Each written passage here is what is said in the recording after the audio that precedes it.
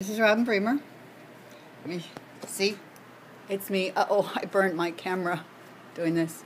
Stinks. Okay, this is Robin Bremer. I'm a minister. I don't lie. I went outside. I got some snow. I did this 3 times. This is the 3rd time I'm doing it. And what I noticed is the stink. Okay, well, let me just show you. Here, I'm going to burn. Let me pull it out here further. Burn some snow. And look at that. One guy said that the reason that it turned black was from the gas from the butane or whatever it's called, heat. So, and torches and so on. So what I'm doing is I'm using a match so that there can't be no reason for somebody to say anything else. And look at that. It turned black and it did not melt. There's no water underneath there at all. Okay, if I let it set, it seems to melt. But if I try to melt it with the match, it just turns black and seems to go like a actually it turns my camera black too. Look at that. Look at that. Now, when have you seen snow do that? Okay, now let me take the camera. Look it. Is there any water there? Do you see any water? Not a drop of water, just my hands. Look at that. Where is it? There it is. Look at that. Black. Black. Now you tell me that the government is not doing something. There is not some kind of chemical in our environment.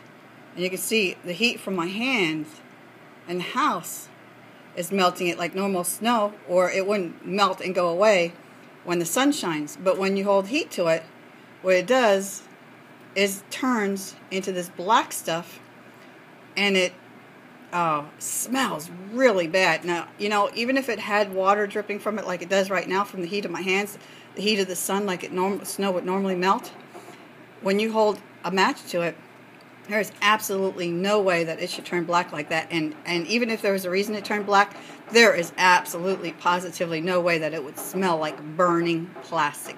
And it smells like burning plastic. I dare you to do this experiment in your own home. Now you can see in my dish here, you can see it is melting from my hands. It is melting from the heat of my hands and from being in my house. But when you hold heat under it, it's not melting.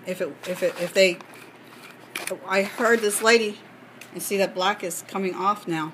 Now I heard this lady talk about it, and I'm going to post it on my site again, on my Facebook account. And she said that about particles, and I don't know, I'm just going to post it there for you. But I believe that there is something chemically done to alter the snow. I definitely would not eat it or feed it to my kids with vanilla and sugar like we used to when we were kids, because this is not real snow. This might be real snow with particles of something else. See, this is the burn section. It's just not right. It should not smell like that. It's just amazing. So, my name is Robin Bremer. .net is my website. Check it out. I talk about walking in God's supernatural presence and power. And you know, people, with stuff like this happening, with secrets in the government and weird stuff happening in the weather, I mean, this is, I can't even break this apart now. It's so wow, this is weird, because it is so tight together that it's really hard to, I can't break it apart except if I use my nails. That's weird. But with weird stuff happening like this, I tell you, it's time to get in God's supernatural presence and power and really, really see what the kingdom of God is all about, and just learn how to operate in the supernatural, because this stuff is going to get worse and we're going to be the light. So, there you have it. RobinBremer.net.